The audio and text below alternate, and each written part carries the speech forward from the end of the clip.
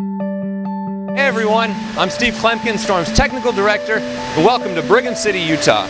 Now if you're like a lot of people, you're probably wondering what exactly goes into the development and production of a Storm bowling ball. What makes them hook so much on the back end? What makes them do the things that they do on the lane? Well, let's take a little closer look here inside Storm headquarters. Now there's three very important items to consider when you're looking at ball motion or ball reaction. Number one, the interior of the ball, the weight block or the core. So this dense inner part, this orange part you see on our booster core on the rocket, this is actually the weight block. That white material that goes around the weight block is called core material. Number two, you'll want to consider the cover stock or the shell. And then three, you'll want to consider the finish. Is it polished? Is it a very dull finish, a matte finish, or is it maybe somewhere in between? So when we're looking at superior performance and ball reaction, we're talking about balancing those three items. If you get too much core, not enough cover stock, or let's say you get too much finish and not enough shell material, you're not going to get the optimum ball reaction that you're looking for. All right, well, what we're going to try and show you here now is we've got three different rockets. You can see they look pretty similar, but you can actually notice if you look closely, we have three different colored finger grips, and this is going to denote a little bit of a difference in some component of the ball. So, Justin, why don't you tell us what you have going here? I have the ball with the white inserts. This ball actually has the booster core, which is in the rocket, but the cover stock is actually a much milder, less reactive cover stock. So you can tell at the very last end of the lane, it doesn't actually come back into the pins like it should. With that aggressive core, it should actually bite a lot harder. What's going on there is the cover stock being less porous and with a lot less friction in it, it's just going to keep sliding.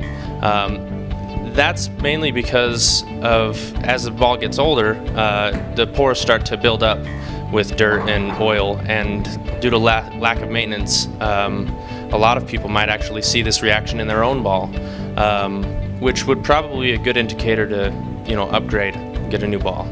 Max, your ball has the orange grips, it looks like? Yep, orange grips. What we have here, we have the actual R2S cover stock, which will be coming out on the rocket, but we have an entry-level core, which is a lot milder, and we'll see how that performs against the rocket. As we watch the ball with the orange grips, it rolls a lot the same as the ball with the white grips, but it's for a totally different reason. What we have on that is we have the good aggressive cover stock, the R2S. The entry-level core in there holds that ball so that it's more stable and you don't get the potential that the cover stock can offer. All right, and I have the ball I'm holding, the rocket here, has the black grips. And you can see with the black grips here, this is actually what we're going to be bringing to the marketplace. It has the proper shell, the R2S hybrid shell, and it's finished at 1500 grit polished, and it also has the booster core. So when we hit the lanes here, you'll be able to see the difference in ball motion. Many of you are already familiar with the Thunderline. Think high road. Well, the rocket complements both the crux pearl and the high road, as it has an aggressive motion on the back end. But as compared to the high road, the rocket creates a little bit more mid-lane read. As we slow these three shots down, notice that all three balls will cross the exact same target at the arrows. But as you can see, only one creates that amazing ball motion we're all looking for. What a difference! You can really see how important it is to have the proper balance of cover stock and core in your bowling ball. And as you watch the rocket go down the lane, you can notice that it's a perfect balance of power and control. It glides easily through the heads, picks up strong in the mid lane, and finishes hard through the pocket. Thanks for your interest in Storm. We really appreciate your support. So make sure you visit your local Storm VIP Pro Shop soon and reserve your new rocket today.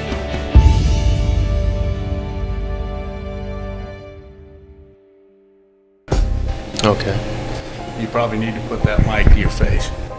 Not that high. I'm just joking. There you go, that's a good start right there. You know, not just Steve Klemkin, you gotta get the real deal.